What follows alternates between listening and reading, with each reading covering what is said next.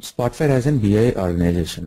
We term Spotfire as a BI business intelligence tool. Okay, so for any organization, business intelligence plays a very important role. It enables companies' own data to be completely utilized for its own benefit, so that it can stay in the competition from its competitors, and also it enables an organization, business intelligence in particular enables any organization to grow in future, to expand itself, okay, allowing the organization bosses to make wise decisions and predict future analysis, future challenges they're gonna face. So this is how we define BI, business intelligence, for any organization. Fine. So keeping this business definition apart, if we have to technically drive a business intelligence, so business intelligence is nothing but we gather data in the different forms within an organization, or if it has to be outside of the organization, irrespective of whatever the form the data is in. When I say the different forms of data, it can be there in as simple as in a text file or an Excel file, to as complex as a SAP system, an ERP system. So irrespective of where the data is, we gather all this data of an organization, and then we take that into a single place, a single source of truth, to create a single source of truth. So this single place can be termed as a data warehouse, or a data mart, or a ODS, operational data center, or a data center simply. So here, while migrating this data, the integration services vertical of BI business intelligence, the first part comes into play. So the integration services enable us to gather this data and put it into one place. Okay, fine. So once we have data here, the next vertical of the BI starts, that is reporting this data, making it useful for the client. So here we have various methods and technologies which we can leverage to get the best visualization, the best representation of the data. So this is a reporting session of reporting part of business intelligence. So once we have reports in place and data can be analyzed or viewed by the client, then the next advanced part of business intelligence, that is analysis. So stuff like mining data, and then aggregating data into OLAP cubes or aggregation tables. Then with this we go to the next level of cleansing data, and then getting patterns out of data. So this is analysis services. Now where does these are the three, so to put it into one line, so these are the three components of a business, namely integration services, reporting services, and analysis services. Where does Spotfire fit into these three? So Spotfire fits under this reporting vertical. So it's a reporting tool, but can we call Spotfire as just a reporting tool like SSRS? SSRS is a reporting tool from MSBI, Microsoft Business Intelligence, and the other similar tool we have here is MicroStrategy, which is also a reporting tool from MicroStrategy organization. Okay, so can we call Spotfire as just a reporting tool like this SSRS and MicroStrategy? No. So the answer is definitely no. Spotfire is just not a reporting tool. It is more than that. So if we have to define a Spotfire, so my best definition would be Spotfire is a statistical tool with analytical capabilities built on in-memory engine, built with in-memory architecture. Okay. Okay, now sure we will understand why we have termed it as a statistical tool, and what are analytical capabilities it has, and what is that in-memory architecture. Okay, so we can't complete Spotfire definition without using these three terminologies. Okay, statistical, analytical, and in-memory architecture. Okay, so let's talk about statistical capabilities. Okay, so statistical capabilities. So to start with statistics is, if you have to define statistics, it is nothing but gathering data and then perceiving it and then representing it in a much advanced, ranging from basic to the advanced, so that user can make a correlation among the entities, maybe similar or dissimilar entities, and then find patterns among the data. So this statistics is not new in the industry, so it's there right from the evolution of mathematics, but these tools now make it more simpler.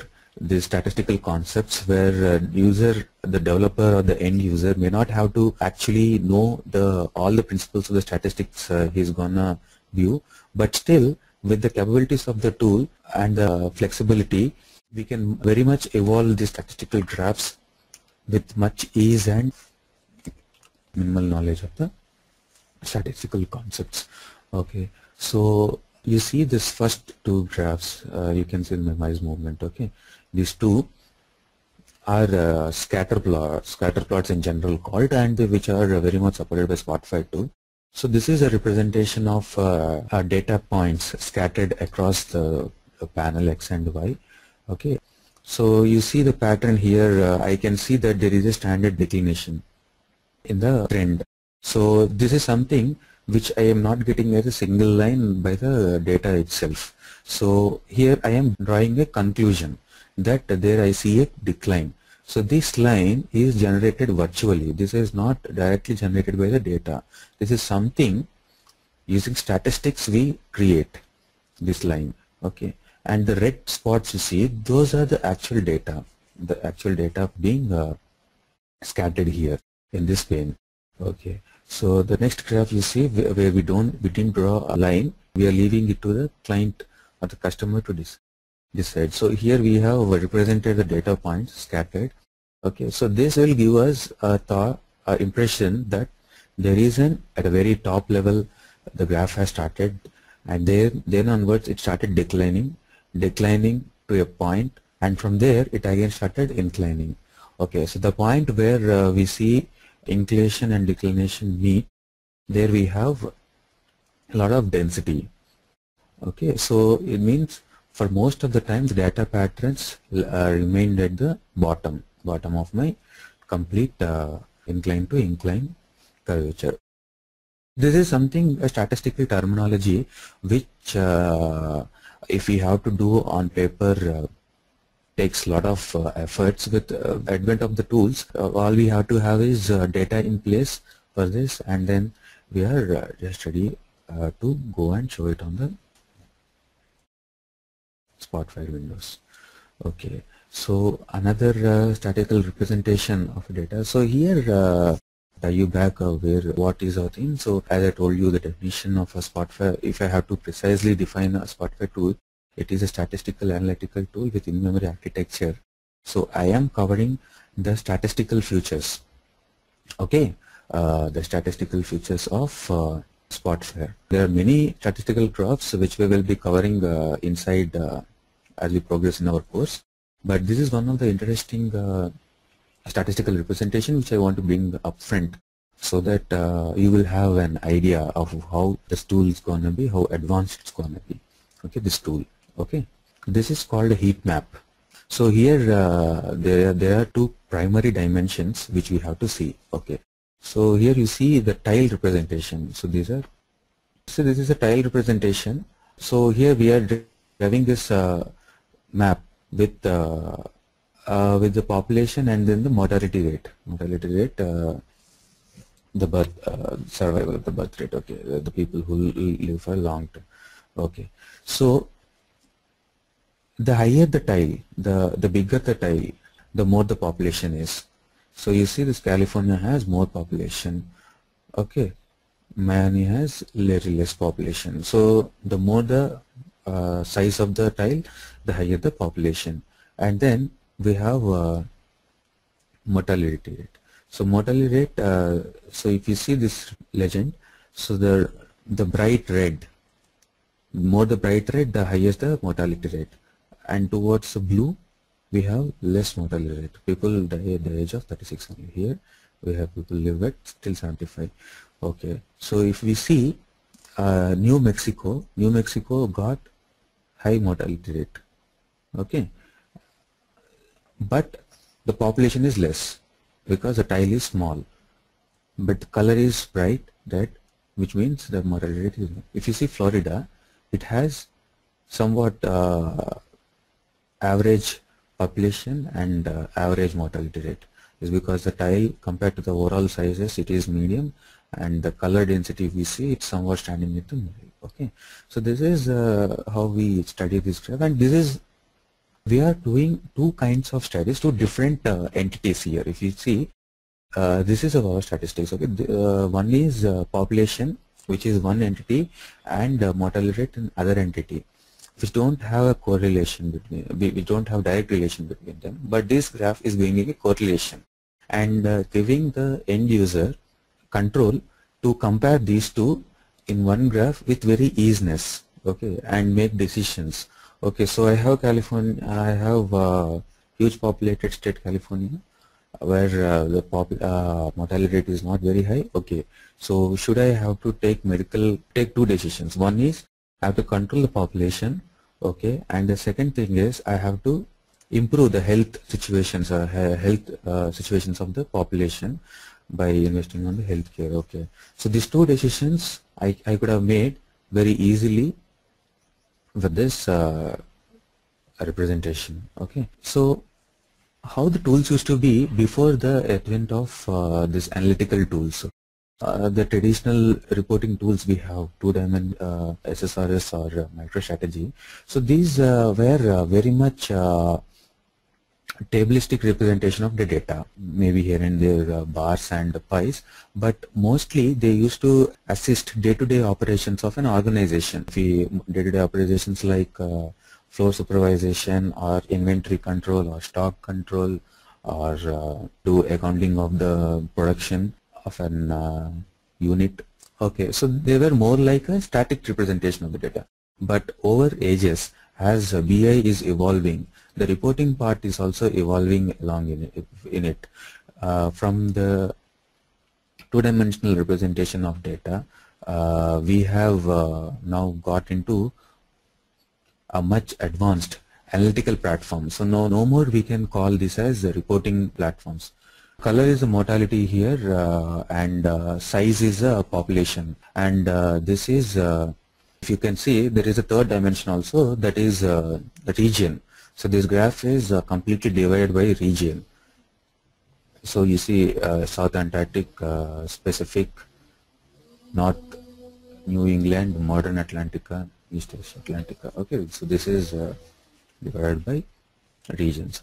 So like this we can have multiple dimensions at a time. So this is how this is where I am comparing the traditional approach of representation, where we have table graphs or bar graphs or pie graphs compared to the statistical graphs. The more accurate advanced statistical graphs now. So this is the evolution of reporting from analytics. So no more we have to call them as reporting. It has to be called as analytical tools. Okay. So the next part is analytical visualizations. So here I am making it reference to the heat chart is because the concentration of the colors. Okay, so if we see the thicker the concentration of the color, we define it by the more mortality rate. As the concentration of the color, intensity of the color decreases, mortality rate shows a decline. I mean, the lesser the mortality rate. Okay, so analytics needs a very good representations. Okay, so when when I say we will go to presentation, there has to be very light, irrespective of whatever the complexity at the back end we have, the data model or the patterns or the visualization attributes, irrespective of whatever the complexity we have, the end user should feel the graph very light. You should not feel the complexity, else the viewability will go away. The understanding capabilities of end user will be at stake. So it has to be very light, first thing, and the second thing is the color usability. I mean, it should be a color rich, if I have to say, and it has to be eye catchers, because when we go and sell our reporting solutions, okay, so the first thing which will client is attract to is the richness and the attractiveness of our reporting tool. Yeah, how does it make sense to the the whole study we have put it in, and then the advanced graphs we have created, and the predictable things we have put on the chart is all measured by only the look and feel of the report? May not be completely yes, but just to begin with, to get the good impression of a client, so that you can have the smooth session with the client on your tool, on your representation, very much yes, is because this sets a good impression to begin with. Okay, so Spotfire has completely won on that section, is because it has a very nice, smooth and light visualizations. So it's more of a picturistic representation. Okay, these visualizations are very easy to build in the Spotfire and very quick to build. So I'm using these two words. We'll just note down that it is very easy and quick. Is because I will be discussing this in the next point, why they are easy and smooth. Okay, and the next selling point, critical point in visualizations and the representation of data is a dashboard.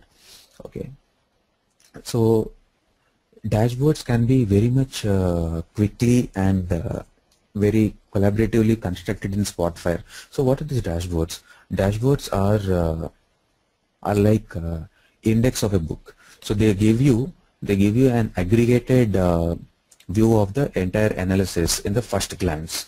So this the dashboards will consist of multiple visualizations, and sometimes the raw data, the straight tabular data.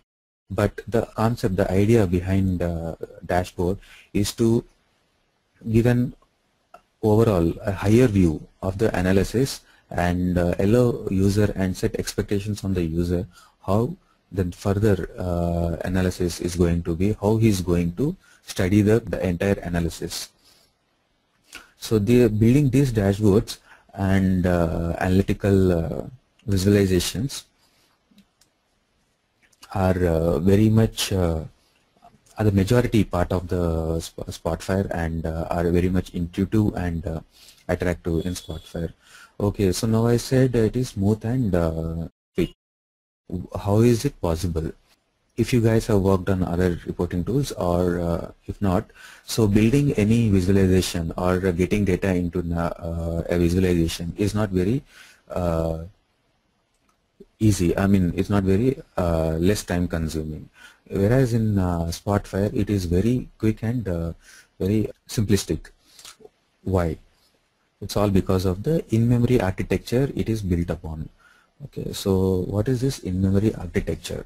Okay, so to tell you about this in-memory architecture, first I have to discuss about the RAM capabilities we have in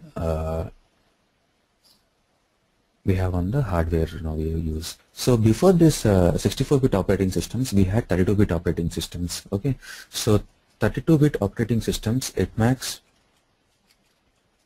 allow us to use 4 GB of RAM. So the tools like SSRS or MicroStrategy used to mainly rely on the cache. So to store the temporary data sets at the go, the runtime for view for front-end users.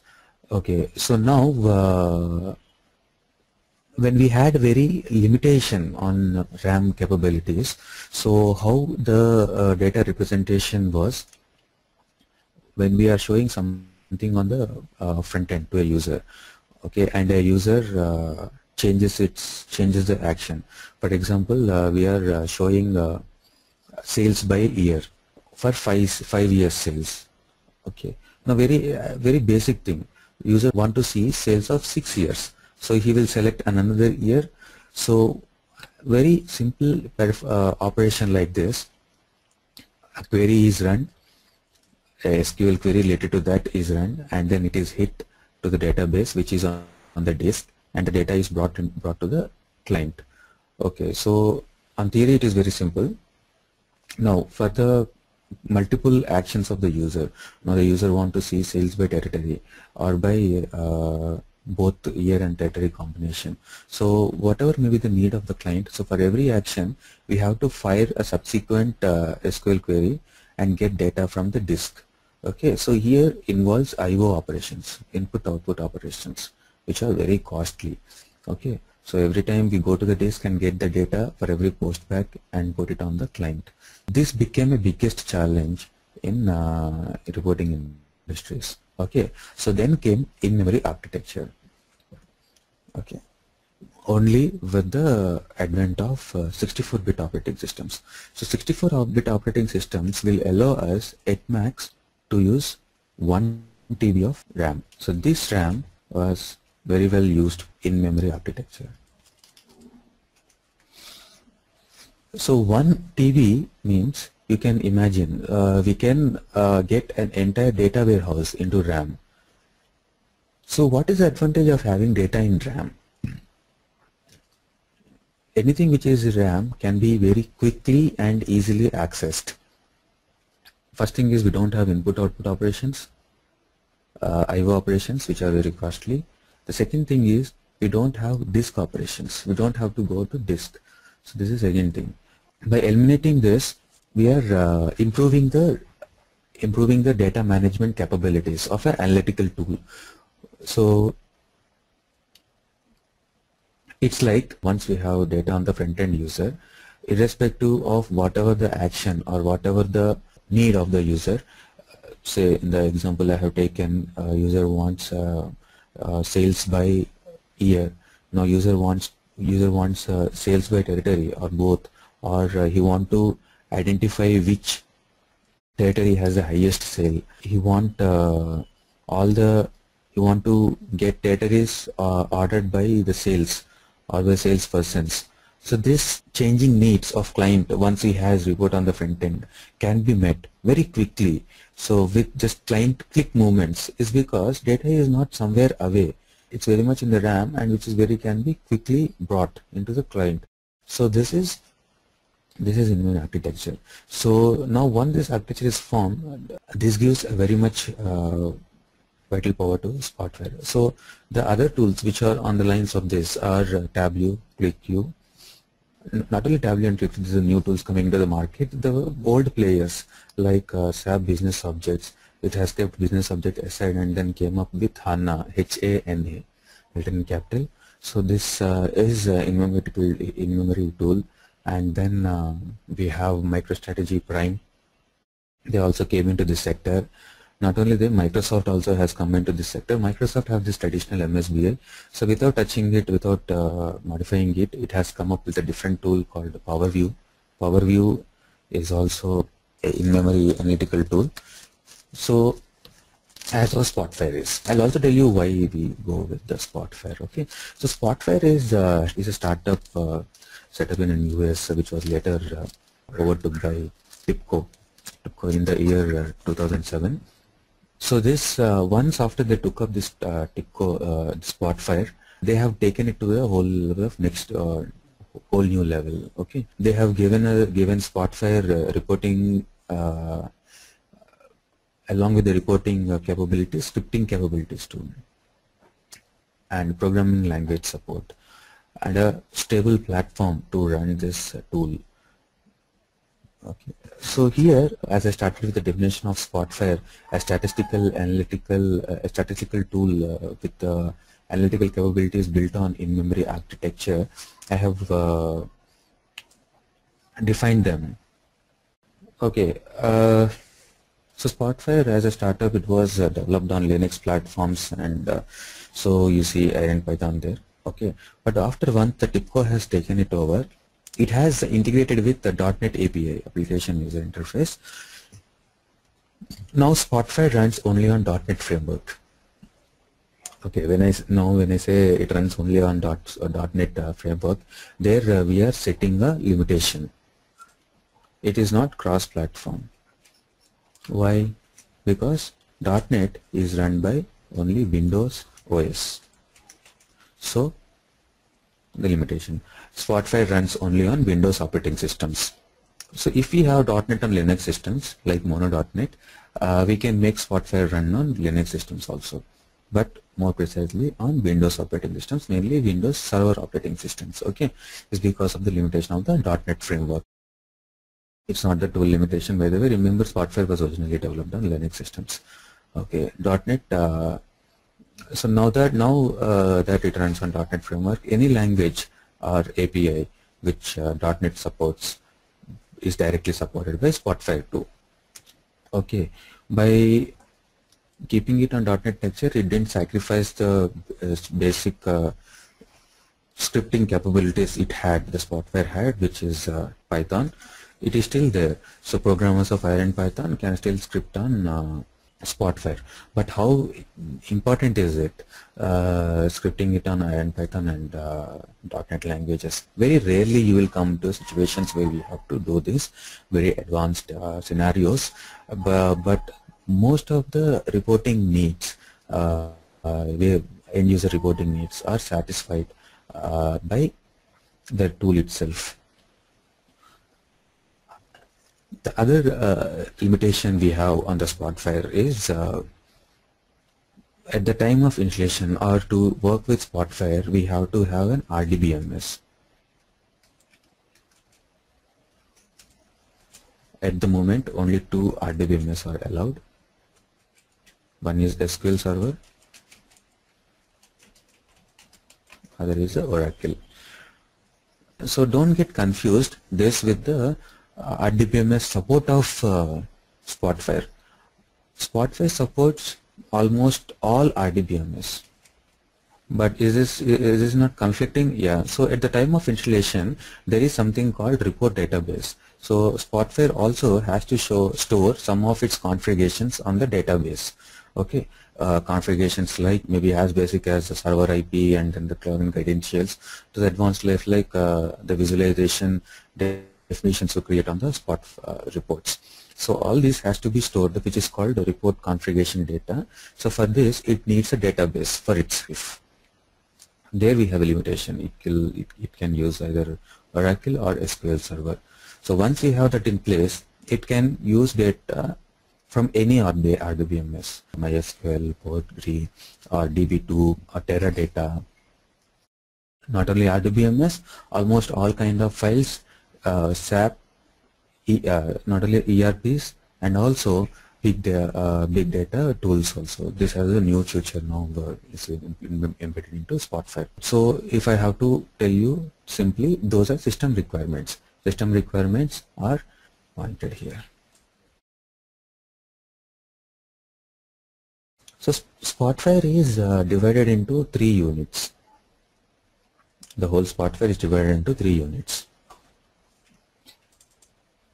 Spotfire Professional, Web Player, Server. So Professional is a thing which we will be working more throughout our development or throughout our training. Professional is a very important part of Spotfire. It's like heart of Spotfire. This is where we do designing, developing, visualizing, conceptualizing all the business requirements we have, and then represent it to the end user.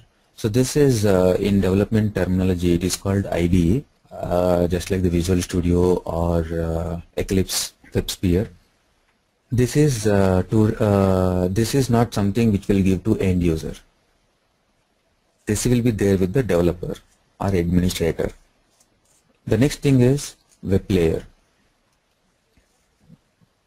Web Player, we can work without Web Player too, but the point is we can't show anything to the user. Whatever we develop, we have to keep it for ourselves if we have only Professional. So Web Player will allow us to show visualizations we have developed to end user. So this is put on a server and installed with the help of IIS, Internet Information Server. Guys which are familiar with Windows OS will understand. Internet Information Services, if you don't understand, also not a problem. It is a web server like Tomcat, Apache Tomcat.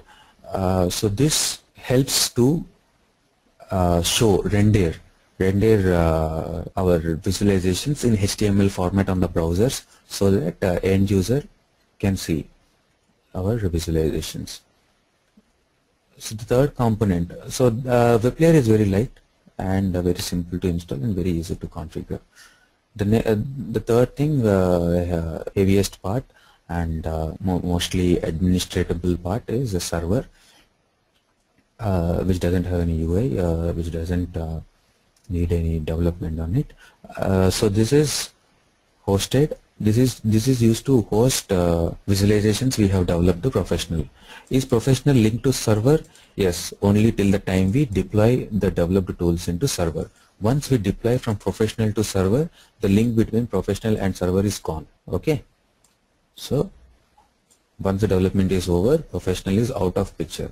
As much as out of it is, we can actually uninstall this and we can still live with. Server and web player are tightly coupled. Without web player, server is nothing.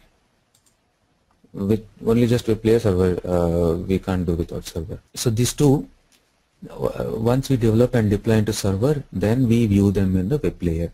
We can have all three in one server, or we can have them in three separate servers.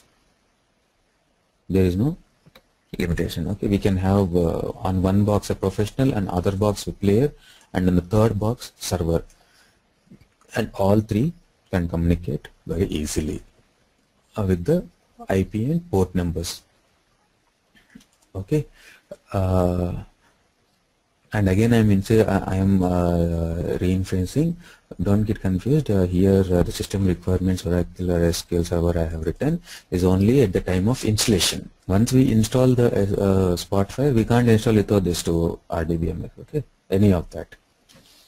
Once we have, then we have its support to almost every existing data point at the moment. And yeah, so professional is also used by administrators, Spotfire administrators. For Spotfire administrators, professional plays a very important role. Okay, so not only development, here we can administrate as basic as setting up users and giving them accesses to advanced stuff like automating things and enabling script functionalities, setting up API references. Everything can be done with professional. So whatever the development or the administration happens mainly through professional. Okay, that doesn't mean that no administration happens on web player and server. There too it happens, and there are separate windows, UIs for both web player and servers through which we can do the administration. But development, no, all the development happens only on professional. Okay, so that is more precisely on the technicalities of Spotfire. So there is a question for me that we will be getting Spotfire trial version. Of course, very much you will get Spotfire trial version. So that is only professional. Okay, you will get professional for 30 days trial from Spotfire website. I will share you that link at the end of the course. Okay, so where you can download and we can work and we can, it's completely full. This is not basic or middle or not so advanced. So this has everything in we have everything in professional which a developer needs and to work full-fledgedly on Spotfire. Okay, and yeah, and anything else you want to ask on the Spotfire limitations or the Spotfire scope? Yes, we can do information links on Spotfire professional trial version. Now we will get into the demo of professional. Okay.